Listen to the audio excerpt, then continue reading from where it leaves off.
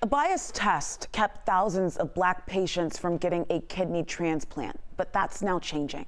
NBC's Antonia Hilton reports.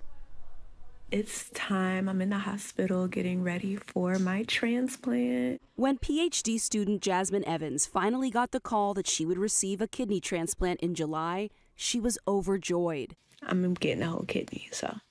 Evans was first diagnosed with chronic kidney disease when she was just 17 years old and was put on the transplant list in 2019. She thought she was still years away from being matched with a donor until a letter from her hospital came in the mail last year explaining she should have been added to the transplant list in 2015, 4 years earlier, and that a racially biased test was to blame. When you got that letter, what went through your mind? At first, I was outraged, and just the fact that no one really knew that this was something that was going on, it was really jarring and shocking. Evans is one of thousands of Black patients who have been prioritized for transplants as a result of a national mandate by the Organ Procurement and Transplantation Network, or OPTN. The new rule, which was instituted in 2022, instructs hospitals to stop using a test that overestimated how well Black people's kidneys were functioning. In the 1990s, there was a big study when the Black participants in this research study's creatinines and kidney function were looked at.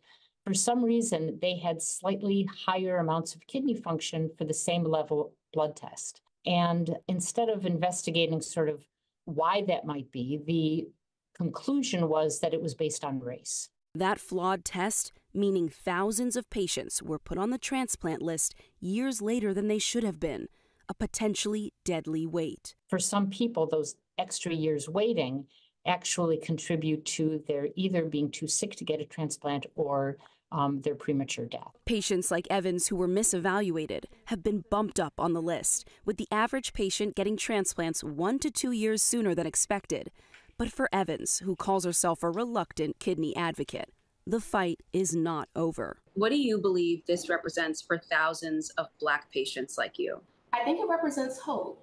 It represents reconciling in a lot of ways. But I also see that the fight is not over yet. There are thousands of Black Americans that are still waiting for organ donations across the board.